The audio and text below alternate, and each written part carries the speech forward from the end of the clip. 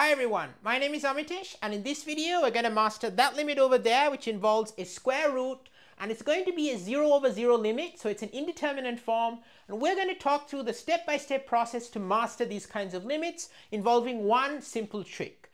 And this is a limit that's appeared multiple times in exams at Princeton University or similar style kinds of limits when I've taught freshman calculus. So mastering this limit will be very important. So let's just dive right into it.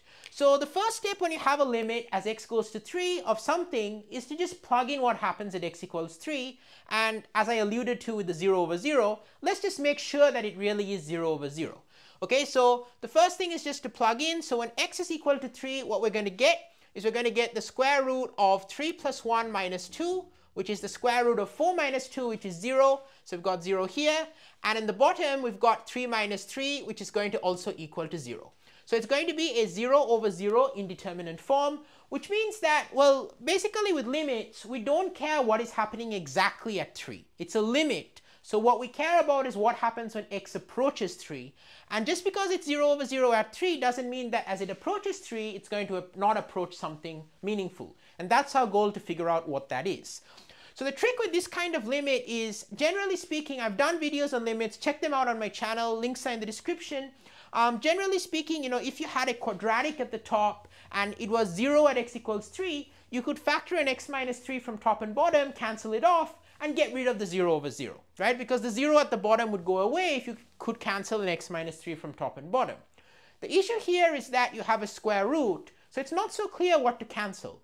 And in fact, we're going to do the opposite. We're going to multiply top and bottom by something to make life easy. And it's going to be motivated by the following observation. So it's a cool, creative mathematical trick. And it's motivated by the following observation. It's a difference of squares formula that a squared minus b squared is equal to a minus b times a plus b. Now the point here is that if you have this numerator, you have a square root, we want to get rid of the square root, okay? And we want to get rid of the square root by multiplying something on top and bottom. So that's just multiplying by 1. If you're multiplying by the same thing on top and bottom, you're multiplying by 1. So if we think about this formula, if we imagine the a and b to be root x plus 1 and minus and 2, then what we get is that if you just take, root x plus 1 minus 2 times root x plus 1 plus 2, okay, so it's a minus b times a plus b kind of style, then what we're going to get is we're going to get the square root of x plus 1 squared minus 2 squared, okay, which is going to equal to x plus 1 minus 4. Okay, so we have successfully eliminated the square root, and this is the trick. It's called multiplying by the conjugate. So this is just going to equal to x minus 3. And this is kind of the beauty here, that we can now cancel off the x minus 3 from the top and bottom. So let's actually get into what it is. So this is called multiplying by the conjugate. So I'm going to now show you the step-by-step process here.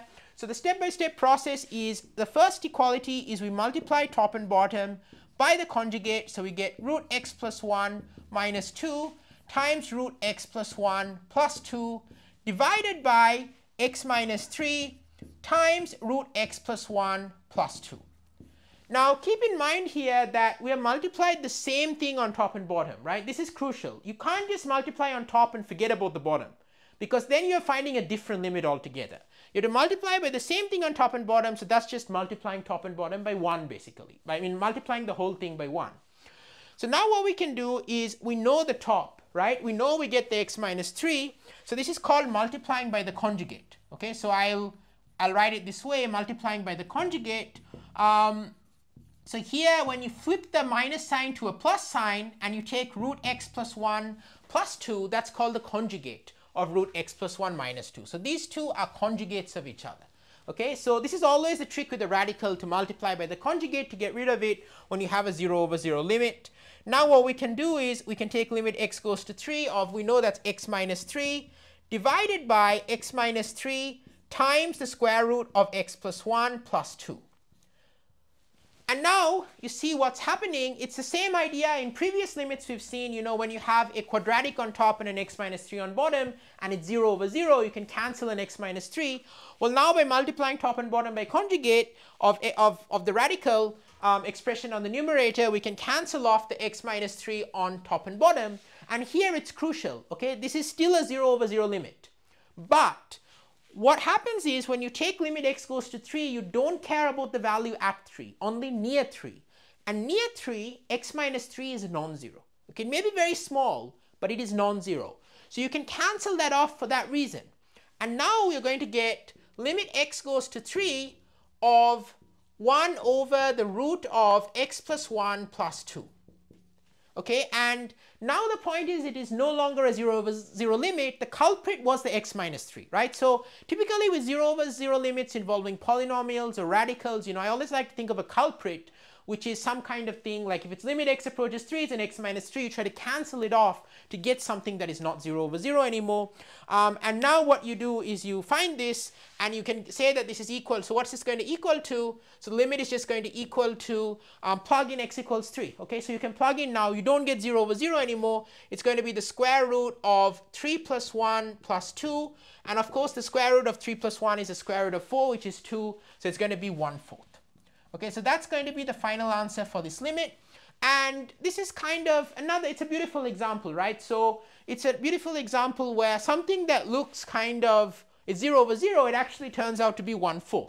And this is why I keep emphasizing, 0 over 0 is an indeterminate form, because once you go through the calculation, just because you plug in it is 0 over 0, it could end up being any number. And indeterminate form means that, it could end up being any number, and you have to do the work to find out what that is.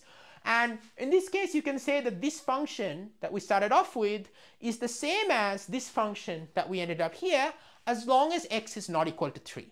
Because this function here is undefined when x is 3, and this function is defined when x is 3. Okay, so it turns out that they're the same as long as x is not 3.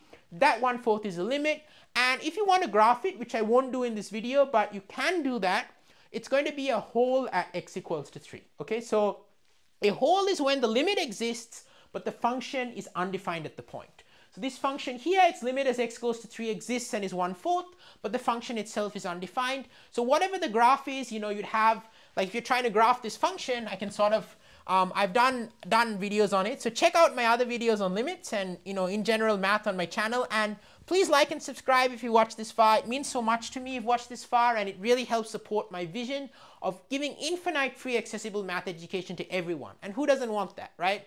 So please subscribe and support me, and also have infinite access to infinite math content.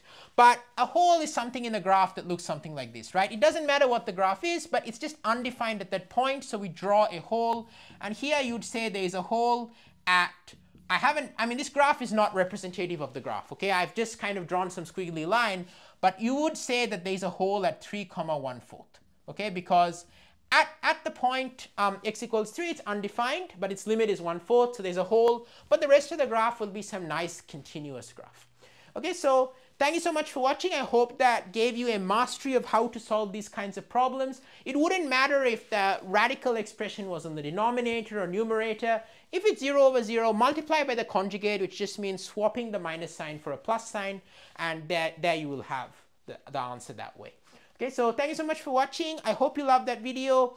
Please check out all the channel on my content. As I said, I'm creating infinite free accessible math education, and spread the word to friends and family, and just enjoy my videos and leave a comment down below. I'd love to hear, if you have any questions, thoughts, comments, feedback, I'd love to hear from you. It would mean a lot to me, and I'm super excited to see you in the next video. Wish you all the best, and please take care.